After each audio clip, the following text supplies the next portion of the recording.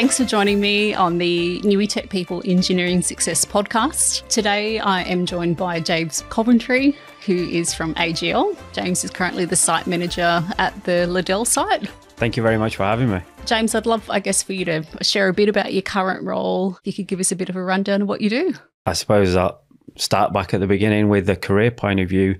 It certainly wasn't a career that I was looking to go into in the power industry. I was very focused on a military career. And my father and uncle decided to start their own business within the power industry, looking at precipitators and draft plants. So I was employee number one, I suppose. It just sort of grew from there, started as a labourer until I really understood boiler making. And in 2007, I was fortunate enough to get a role, leaving my father's business with SSE and working at Ferrybridge Power Station, which was sort of the real insight of that other side of the contracting world. From there, went through a few engineering qualifications, assistant coal manager before moving out to Australia. We've been in Australia now nearly 11 years. Okay. Western Australia first, before moving across to AGL as the maintenance manager, a role which was an interesting period and one where the challenges of a 48-year-old power station, keeping it running, was quite prominent. And then into the site transition team as the site manager. So I suppose my role now is the closure manager at Liddell. So looking at the decommissioning, the demolition, the rehabilitation part of closure, which is extremely exciting, extremely challenging, and as it seems at the moment, very, very rewarding. Yeah, so many facets to the role. It is, and it's for AGL, it's a very new process. It will be the largest coal-fired power station to close in the southern hemisphere. Has its challenges, but again, I think AGL's really set the team up well to deliver this, and this is part of AGL's commitment to greenhouse gases and close in a timely and very conscious manner. And I guess it's people often think of the energy industry, people maybe coming from an electrical background and perhaps not a boilermaker background. Are there many people in the industry that have followed a similar path to yourself? There certainly is. And again, the career pathways, you need a really good mentor. I think mentors play such an important part of life in guiding people to the right opportunities. I was very fortunate to have quite a few very good mentors in my life, one of them being the engineering manager at Ferrybridge of Paul Hook that really guided my career and pushed me to do more qualifications to advanced diploma in mechanical engineering. It's such an exciting time for so many different trades. Yeah. Whether that be engineering. And if I look at my team in particular, we have mechanical engineers, electrical engineers, a lot of civil construction. Yeah. So there's so many opportunities. And with the career paths that are opening up as regards renewables, there's just so many opportunities for people to really grow. It was a little bit different as through my journey and being 47, it was sort of, the renewables were never really there. It was sort of talked about, but weren't really sure whether they'd come through. Now, more traditional career paths, wasn't it? It was very traditional, whereas now the new courses that are available through TAFE and universities, future industries, and I think this is what AGL's trying to do with the energy hubs concept at Liddell, or the Hunter Energy Hub, the Torrens and the Latrobe Valley, is how do we bring in new skills to make the region thrive. And are there any thoughts from an AGL perspective on how we do that? I think we have to recognise the importance that our educational systems play. Yeah. There's no question we need the universities to be future forward looking. We need AGL to be communicating what the future technologies could be. And one very good example to that is the Raygen solar thermal plant, which is being really looked at in great details to see how that changes the market. So a solar capturing plant that actually can generate electricity for up to 12 hours. So from a storage, real game changer for us. Yeah, that's a huge change. Yeah. So we need the other TAFEs. And I think one of the challenges that we face as a region is the Hunter is very, very well connected from a mining energy portfolio perspective. Yeah. There's going to be new things that are going to come through for both, whether that be pumped hydro, whether it be the wind, the solar, and even with SunDrive. Earlier this year, we announced, the Prime Minister announced the SunDrive project, and that's fantastic for the region. Yeah. So I guess as far as Liddell as a site, my understanding it opened in 1971. So I think roughly 52 years of operation there on that site, often referred to as, I guess, one of the key power stations in the area. Can you share a little bit more about the journey of that particular site and what's taken place there? It really has done a tremendous service to New South Wales. Yeah. And when you consider traditional coal-fired power stations were designed for around that 25 to 30 years, to hit 52 is really a credit to the people that worked there, led there. And again, to this day, they supported the process of what we've done. So as a site, we've just completed decommissioning. So the removal of all the contaminants and the make safe. We signed a contract with CMA Delta Group to prepare the site for demolition. So hopefully we'll be having a few conversations later on in the year around the commencement, the major structures. Yeah. AGL is really committed to making sure that we prepare the site for future use. And our goals is the commercial aspect. I think we've announced a number of MOUs, whether that be the SunDrive projects. Yeah. We've got battery recycling, solar recycling. There's so many other avenues that AGL's considering to make the best use of the land available. And I think one of the interesting things you pointed out when we went up for a tour was just, I guess, AGL's approach to recycling materials that are, part of the old power station as well.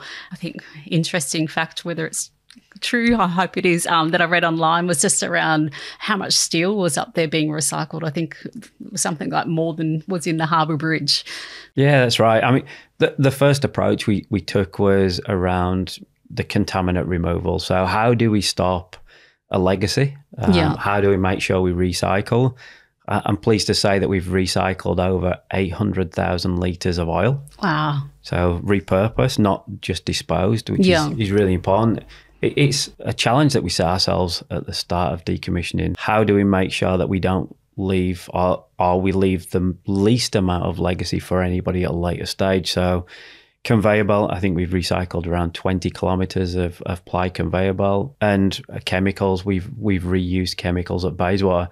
I suppose it's a very fortunate position to have Bayswater just 5 kilometres over the road. Yeah. We think there's around 70 to 75,000 tonnes, which is a little bit more than Sydney Harbour Bridge. Yeah. That will certainly go into other cars, buildings. So it's something we are very conscious of, and the team should be very proud of the figures that we've hit at the moment. Yeah. I think it's really important because often, I guess, people paint, a coal-fired power station in particular, colour, but it's really showing, how environmentally conscious it can be in a project like this as well. Yeah, it certainly takes a lot of man hours to get the project into that concept phase. So the team, the engineering team, have certainly put a lot of effort into to get the project to where it is. I think it helps when you have a COO, Marcus Brockhoff, who is really clear that we don't leave that legacy. We are socially responsible, and that we give back to the community as well, which is equally as important. So one of the things of Liddell, and we want to leave that legacy, we've donated a turbine to Muswellbrook Council. So we'll help Muswellbrook put that on display. So when you drive through the Muswellbrook, you'll see the coal carriage. Yeah. But you'll also see the impact of power generation within the local community as well. No, that's really cool. Because I think, as you touched on before, like coal-fired power stations is very traditional, career path and, some of the local people, that's all they've known is AGL and that site. So it has had a massive impact to the local community. Would you be able to comment on how many people transitioned across from Liddell to Bayswater? So Liddell used to employ around 300 people, give or take. The commitment through the EA is that anybody who would like a job retains a job. So the AGL team members that weren't retiring or transitioning, they've all successfully gained meaningful employment at Bayswater. Again, very fortunate to have Bayswater so close. Yeah. A number of the team stayed on to assist with decommissioning. So we had around 25 specialists that helped prepare the site for demolition. But yes, most of the people have been very fortunate to be at Bayswater. And I think at Bayswater now, I think we're employing around about 550. Yeah, okay. As in subcontractors? No, as in AGL staff. Yeah, wow. Around that 500 markish. And currently with the major outage that Mitch and the team are doing, I would imagine there would be at least another 600 people supporting that major outage event. Yeah. How long's the outage go for? I think it was an 81-day outage, so quite a big investment, over $100 million by the time they've completed all the work. So certainly a big commitment to keeping the lights on, I suppose, in one particular way and making sure that they're reliable. And look, they've done a fantastic job at Bayswater over the last 12 months in making sure that the plant was available. And again, it goes into support the functions that keep something like that. And again, we think Liddell's quite a big site. Bayswater and Araran, etc., are significantly bigger. Yeah, okay. And I guess as far as closing a power station, that's a pretty big thing to happen. Not many of, I guess, power stations are closed in Australia. We've got learnings potentially from Willerwang and other sites. Could you share some of those learnings or maybe surprises that are even popped up with the closure of the site? I mean, this is where we call out a few of the key demolition specialists in likes of Delta, CMA, Liberty Industrial. They really educated us. So it was something that was very new to AGL, and that thing called COVID got in the way as well. So threw a few more challenges in. Being invited to explosive events, demolition events by Delta at Hazelwood, Willerwang with Liberty, they're so insightful. And when you understand the work that goes into a major event, it is just mind-blowing. And it's something that we're going through at the moment. So the engineering, the third-party engineering that supports, the third-party engineering that supports, because they're very high-risk pieces of work. Yeah. Making sure that things fall, tumble, explode in an orderly fashion, a controlled fashion is something that's front and center. We were guided heavily by Delta Group through an early contractor involvement. So I think the biggest things to understand is, one, what are our key principles? How are we going to do it? And what's the end state? And having those close contact points of view with the demolition specialists, we developed work instructions and quality control sign-off documentation, which means that we can actually document and provide to the specialist going, this is what we said we were going to do. This is how we've actually done it. Without those contracting parties advising AGL, and I'm sure they do that with many other clients, the journey is certainly harder. Yeah. And I think often you don't think about all the planning that goes into a demolition. We've all seen, too many YouTube videos of things just being blown up and falling down. You don't realise all the steps involved, to have it fall down in a particular way. Yeah, we're, 4 years into planning. Yeah. And our demolition journey is going to start very, very early in 2025. Yeah. So we're probably 4.5 by then, just to look at the animations, like the way that things are designed to fall and the test ones.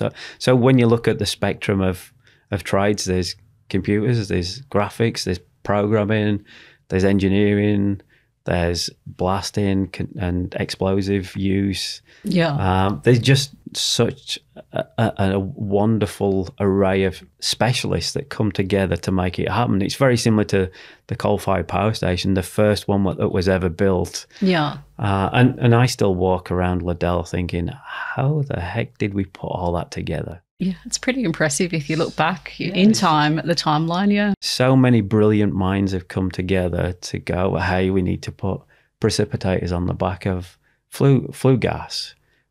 2 reasons. One, pollution control. The second reason is that we don't want the damage to the ID fans. Then the next part, how does the boiler system work effectively? And how do we get controls? Because we want the boilers to ramp up in a certain way, and then we go to turbines and like making sure that they sink at 50 hertz and things. It's just so many amazing people that come together to provide something so wonderful. Yeah. And when is the expected kind of wrap up of the project? Now you're putting pressure on me. I suppose we'd really like to be completed with demolition by very late 2026, early 2027, and then we'll have a look at what the site looks like once we've cleared site to whether we do further works.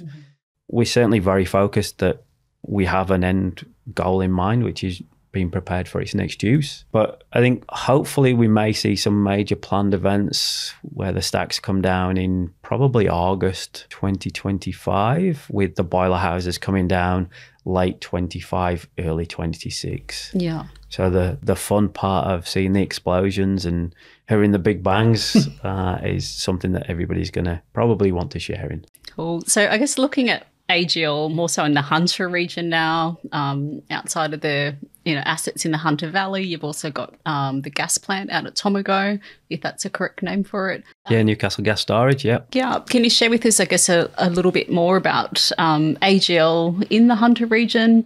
It's certainly strong. We've got so many amazing, very highly skilled people. And the industry certainly needs those individuals. And again, the innovation that comes in internally. We just announced at Bayswater we did a 2-shift in run, which is really important because we're not going to be that traditional base load power station moving forward. Things will change. So the workforce that we have will certainly be involved in some other opportunities on site. And Travis Hughes, the general manager for Energy Hubs as a whole, certainly sees the value that the Hunter provides. Yeah. That's why we have a designated Hunter Energy Hubs team that are looking for those opportunities. Whether that be in Newcastle or up in the upper Hunter at Liddell, Bayswater. Yeah. I think when you've got somebody that's passionate about future technologies, as Travis is, and the skill base that we have, you have to invest. And that's something that we're looking to invest in from a qualifications point of view. I mean, there's some of my team that are going to be doing a demolition accredited course. Yeah. There's the solar that's coming through, the new solar that's coming through, the high efficiencies. There's AGL's commitment for feasibility for Musselbrook pumped hydro. Yeah. So I just think there's too much here to let go. And when you're supported by Newcastle University with the qualifications that they do, the Musselbrook, TAFE, the future's certainly bright. Yeah, I think we're very fortunate with the Newcastle Uni. Obviously, they've now got renewable energy courses, but certainly quite an engineering hub. And also with all the STEM, support they supply through to the schools and things like that as well. So, build up our next generation of people moving into the space. Yeah, and when you look at mining and power generation, certainly if you're an engineer in the near future, if not now and you're going to be in the near future, it's certainly a thriving trade to be in. Yeah. Both with looking at how energy grids are expanding, changing, so that electrical, mechanical, civil. Yeah. There's such an opportunity for those individuals. Yeah. What's the pending date for Bayswater to close? Bayswater's looking at 30 to 33, and Latrobe Valley, you're looking at Loyang, which is 2035-ish. Okay. So again, there's going to be lots of opportunity for people that are interested in that decommissioning, demolition, rehabilitation, remediation perspective. And that's why it's so nice to be in the Hunter, because as our mines are closing, there's environmental roles. And I'm currently my team are trying to recruit an environmental advisor. So again, there's always opportunities that are going to present themselves. I think the landscape's going to be different, but I think there's a transition to get to where we're going. And that's the exciting part, where people can be really innovative in what the future looks like. Yeah. I think it's just having the right mindset for that skills transition piece. Agree. And you need that enthusiasm, yeah. which our younger colleagues often have in spades. Yeah. And we've just got to harness that and give them the opportunities to grow. But I think from that kind of more senior hiring manager perspective, kind of when you're future planning your teams, looking at, what skills can transition over, and maybe, some of the micro kind of courses and things like that people can study. So yeah, hugely important. Yeah. If you don't invest in yourself, it's very difficult to expect to be given those opportunities. So certainly podcasts, audiobooks, and the courses that are available at TAFE and unis are hugely important. Yeah. And that's what big businesses are looking for. They're looking for somebody that's got some drive and really wants to demonstrate their value. And if you can do that, then the doors will open very wide. Yeah. Earlier in the conversation, we were chatting about, I guess, relocating to Australia. Why did you choose Australia as a place to relocate to? I didn't really. It wasn't something that we were looking to do, to come to Australia. I knew the power station that I was working at, Ferrybridge, was heading towards closure. And I had secured another role at another power station as a manager there. And out of the blue, a phone call came and said, "Hey, have I got the opportunity of a lifestyle for you, life for you?" And I sort of dismissed it and said, yeah, okay, mate. No, I'm not interested.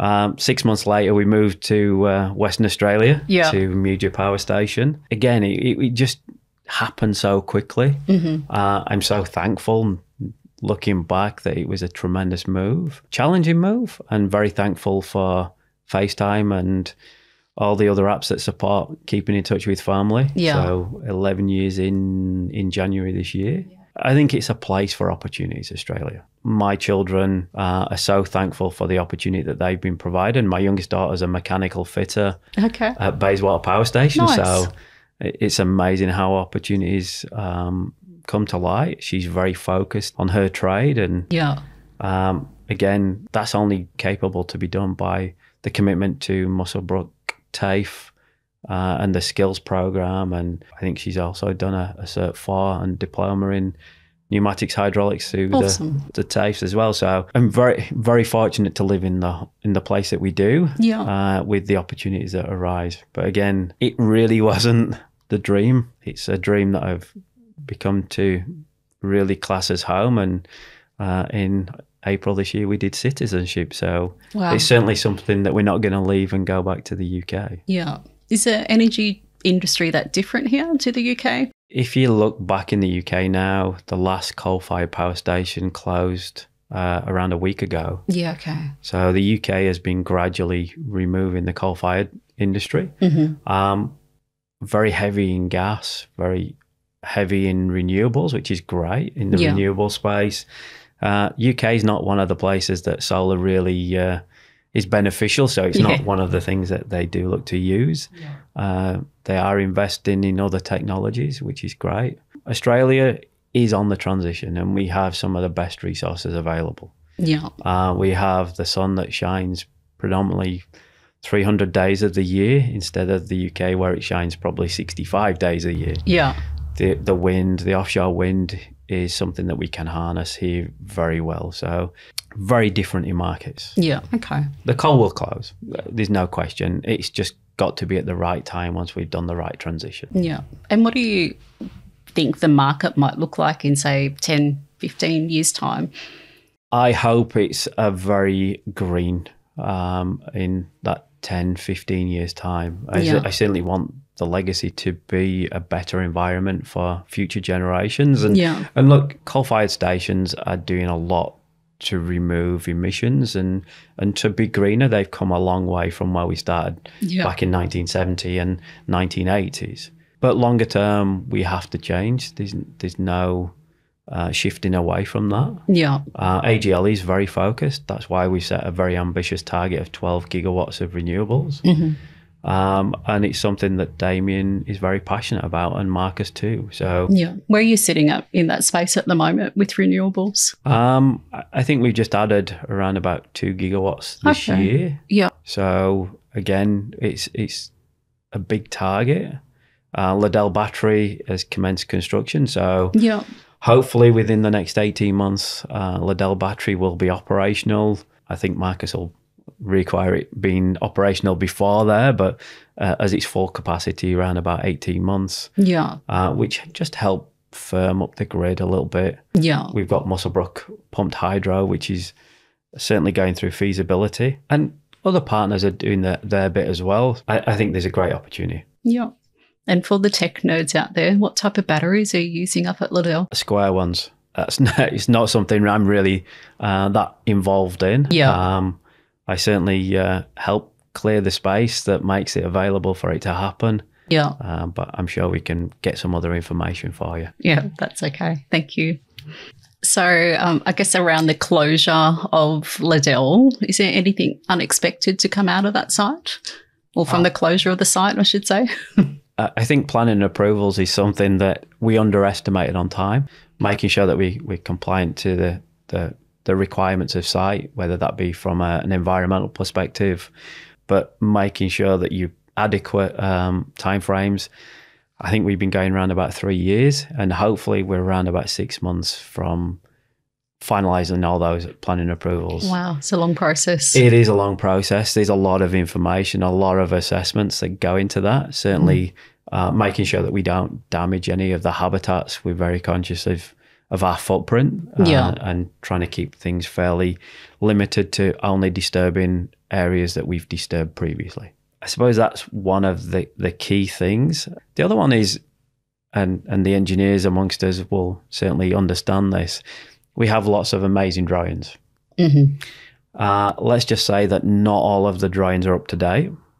And certainly as we're doing some assessments and looking at contamination, ground contamination, and we're doing the infield service inspections of going, yes, we should be clear. We're doing the ground penetration surveys to go, there's nothing underneath. And then once we actually drill, we hit a drain. So let's just say not all the services have gone exactly where we thought they were. Which has certainly created a few challenges. And it's certainly easier now the station's closed to do some of that work. But from a live plant, which we did quite a lot of surveys pre-closure. And we're, there's a drain there. There's not supposed to be a drain there. It's certainly been an eye-opener. So I think they're the real key things that we've found. Some of the structural supports are a little bit thicker than the drain actually suggests as well. So certainly makes the challenge a little bit harder for the demolition specialists. The stacks are a little bit thicker in the concrete. So I have to say, you need them pretty thick. I think until you see it, you don't understand how much concrete goes into, sit under turbines and things like that in a power station. Yeah, absolutely. We anticipate around 200,000 tonnes of concrete in Liddell. Wow. So from Liddell as a brand new power station, there was around 100,000 tonnes of steel. Obviously, there's wear and tear. We did a retrofit from precipitators to bag filters for emission control. So we've removed a little bit more.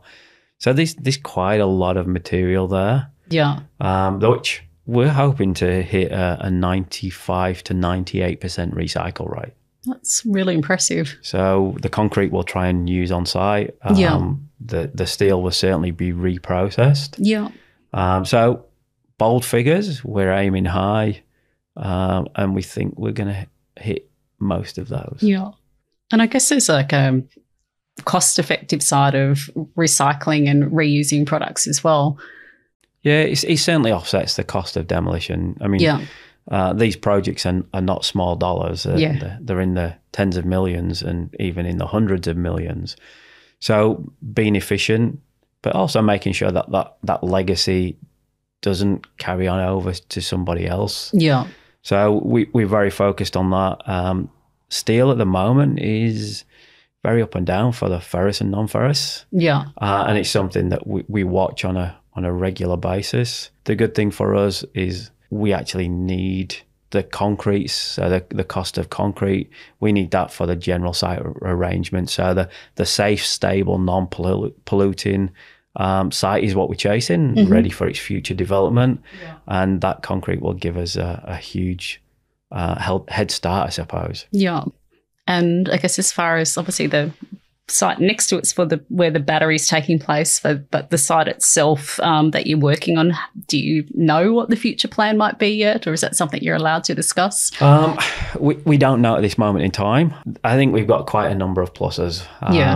One, we've got a grid connection there with very big capabilities. Yeah. So we all know that Liddell was a 500 megawatt units. So we know we've got some big supplies. We have 33 kV general works power. Yeah. So we're in a fortunate position. We have water connections. Ideally, we'd really like that big energy draw. That's what it's designed for. But again, when you look at SunDrive and what the power requirements are there, there's some great opportunities. Yeah. There's over 10,000 hectares of land. Yeah. So we're not short on space. Yeah. But we've got to make sure that we put things in the right places to really complement each other. Yeah. And that's the natural habitat of some of the amazing species that we have and plant life that we have around Liddell. Yeah. And obviously we've got a very nice lake which our facilities overlook at the moment. So it's like lakeside views. It's like the perfect office. Yeah. Never thought of someone selling a power station as being lakeside views before. Yeah. It's very calming. At the moment, there's quite a difference in a running site. I mean, to hear silence, I know when we did the tour, it's very dark at the moment, the plant now. We've turned all the power off. It's very eerie. I was supposed to say it was quite eerie. Almost, I don't know. You could feel the history within the building, even though there wasn't the humming of the machines and it was a bit of a creak and a moan. Yeah. Again, it's back to the people that have maintained Liddell, operated Liddell, provided all that support. And that's not just AGL, that's lots of our third-party contractors that have done so much as well. To have a demolition specialist come to site and say, this is a fantastic site and there's not a lot we have to do to make things safe to be able to demolish. And some of the other sites we do know have had issues. Yeah. Again, it's a credit to the people that have looked after Liddell. Yeah. As far as, I guess, if you're looking back at your own career, young James entering the workforce, would you have advice to younger people entering the industry? Yes. Study hard. I think it is one of the things that I studied later in life. Mm-hmm.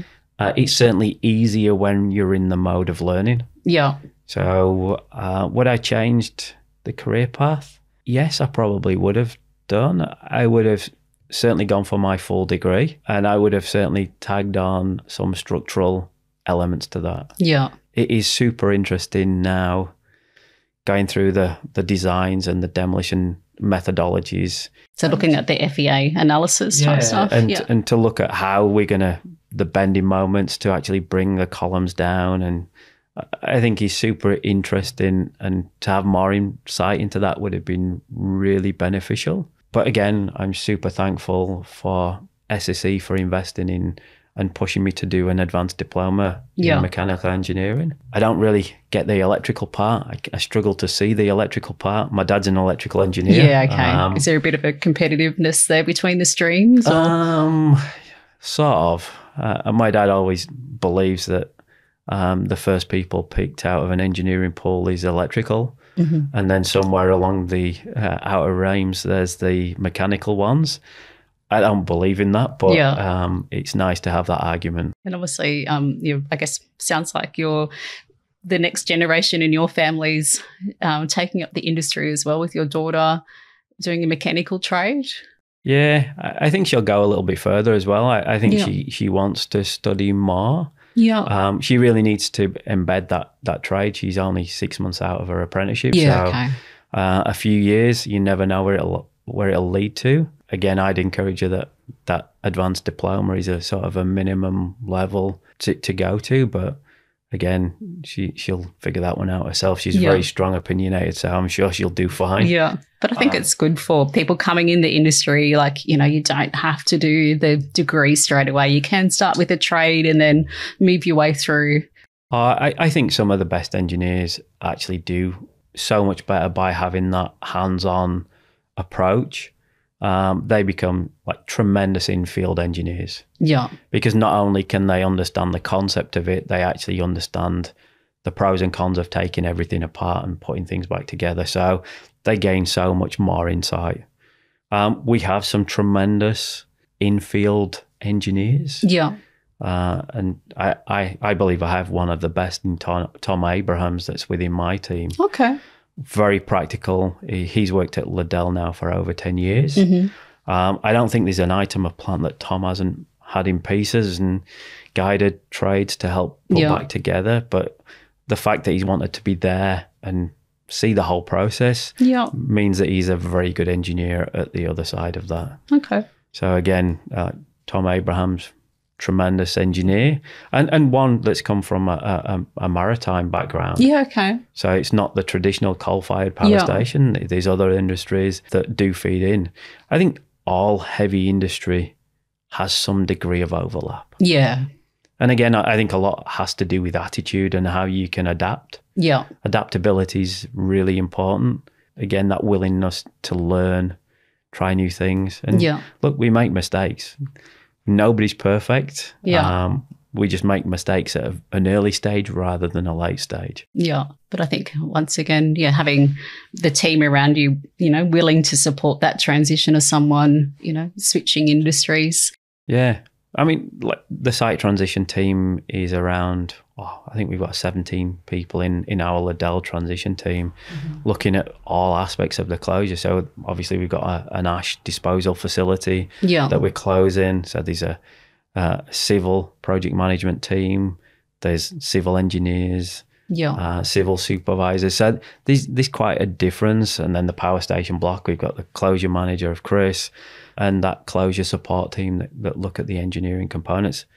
And then we have a planning, approval and environment team, which are probably the most important team really, because we are very focused, we are very mindful, and being guided by that team is really important. Yeah, I think that's been a clear message through our chat today around the environmental impact and how socially conscious you guys are of that. So it's really nice to hear. Otherwise, I guess you outside of, working in a power station, what else do you do when you're not at work as far as, a bit of stress relief or, how do we get to know you a little bit better? If I talk to my Australia days, I was a professional rugby league player. Yeah. With Castleford and Featherstone from, I'm going to say 94 to 2005. Outside work nowadays, I like to see Australia. For the last 4 or 5 years, we've been traveling Australia with our caravan. So, and I head off in a couple of weeks' time for 7 weeks across Australia to Western Australia again. Nice. So I think Australia's got so many different qualities to show. And I have a little scratch map, so of all the places that we go, and I think I've scratched off around about 1%. So I have a heck of a lot to go and see. But yeah, certainly travel is one of the big things. Yeah.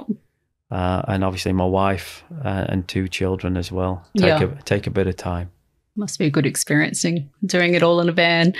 It is. You certainly know your boundaries of living in a 19-foot box. Yeah. You certainly know your limitations of how far you're willing to go each day and travel and what you want to see. I think the one thing that makes it so important and so nice is the people that you meet along the way. Yeah. And they're so willing to share, have you been to this place? You should really consider. So I think we've got trips planned now for the next 7 years of advice where people have gone, oh, you really need to go to there. And, oh, you need to get to the Northern Territory. You need to go to Kakadu National Park. There's just so many places that we go, well, we're going to get there. Yeah. We may have to demolish a power station in between, but ultimately we'll get there. Yeah. So do you do an annual trip with the family? My daughters are a little bit older now, of 23 and 21, so they certainly don't want to be traveling with mum and dad. Yeah. So it's just me and my wife at the moment. Believe it or not, we're all catching up in Bunbury, Western Australia for a week. Yeah. Where we'll all be together for 1 week. Because my eldest daughter lives in WA still. Okay. And my youngest daughter lives in Musselbrook. So 4,200 kilometres apart. So to get them together in one place is pretty special. Yeah. So we'll make the most of that 1 week before heading off in different directions again. Yeah, that's awesome. Love it. Yeah, it has its challenges. It would.